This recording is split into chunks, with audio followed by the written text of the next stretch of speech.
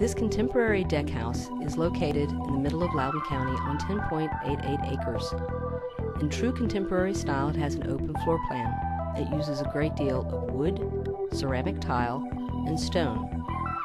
The sliding glass doors from the dining room and living room face west, toward the setting sun.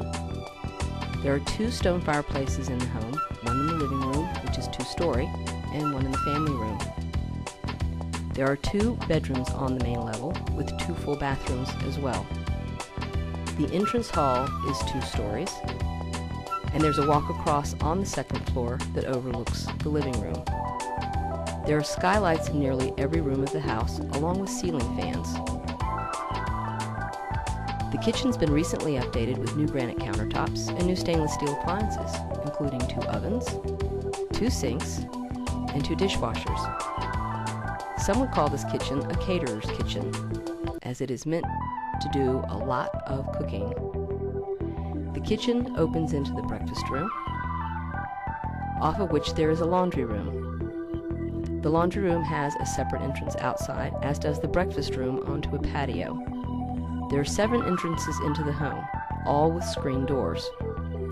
The windows also have screens, as the house is meant to have lots of open air.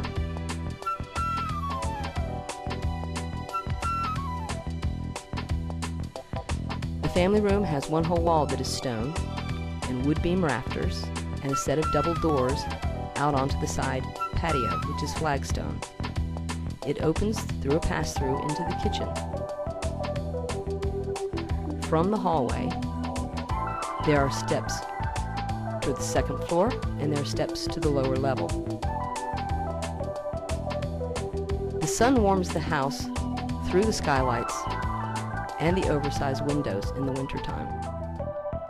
The wood and the ceramic tile tend to hold the heat in the house. There's track lighting or recessed lighting in almost every room, allowing you to spotlight those places where you want artificial rather than natural light. The master bedroom has a doorway that closes it off from the 2nd floor and has a large oversized walk-in closet.